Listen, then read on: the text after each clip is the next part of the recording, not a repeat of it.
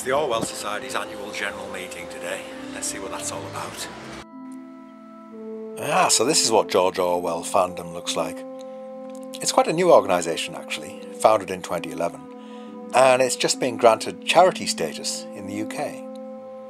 Orwell's son, Richard Blair, is its patron.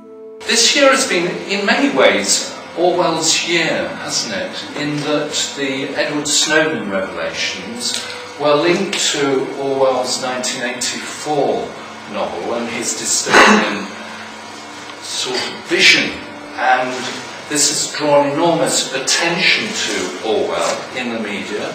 I believe, Richard, that the sales of 1984, how much did they rocket? 6,000%.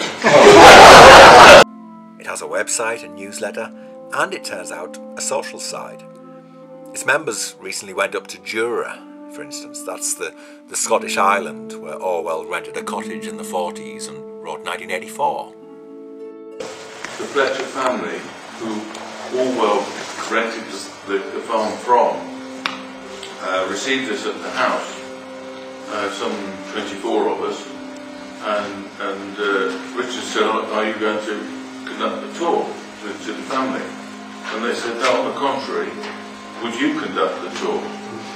And while Richard's seen the house many times from the sea and walking past on land, it was the first time he'd been in the home since it was his home. At the AGM, Mr. Blair presented a bust of his father to the winner of a dystopian short story competition launched by the Society and open to university students. There were talks as well.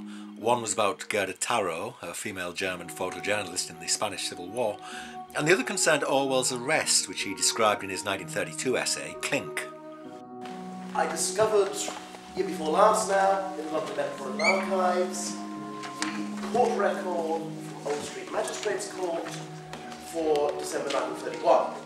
What's being handed out to you is the first piece of documentary evidence ever discovered that demonstrates that any of Orwell's down-and-out experience is true.